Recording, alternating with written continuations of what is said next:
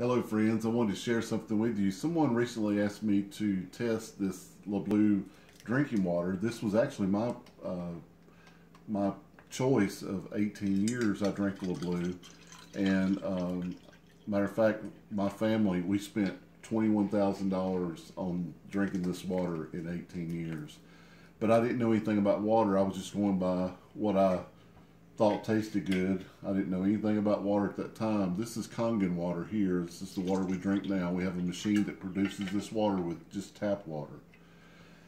So what I'd like to share with you first, this is an ORP meter. It stands for oxidation reduction potential. So everything we consume is either an antioxidant or an oxidizer. Oxidizer means it ages you. When it's an oxidizer, it's positively charged. When it's an antioxidant, it's negatively charged. So this meter is going to show us in millivolts if these liquids are either negatively charged or positively charged. If it's negatively charged, there'll be a minus on the screen. And if it's positively charged, the minus will go away. So we're going to test LeBleu first.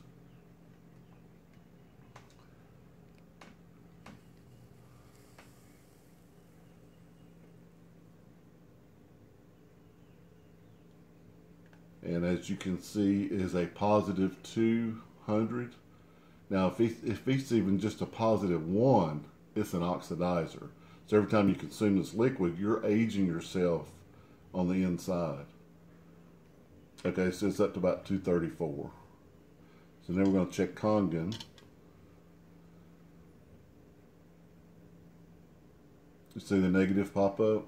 It's a negative 5 something, negative 520 something. So what this means is this is a super antioxidant water.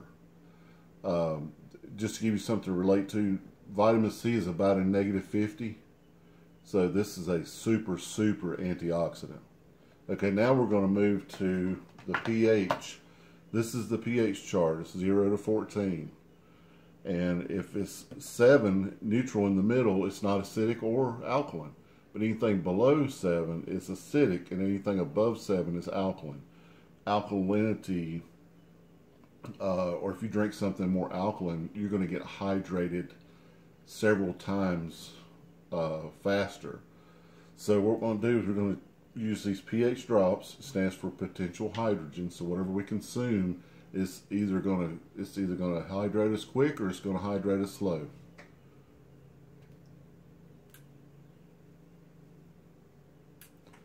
So as you can see, according to the chart, LeBleu is about a 6.5.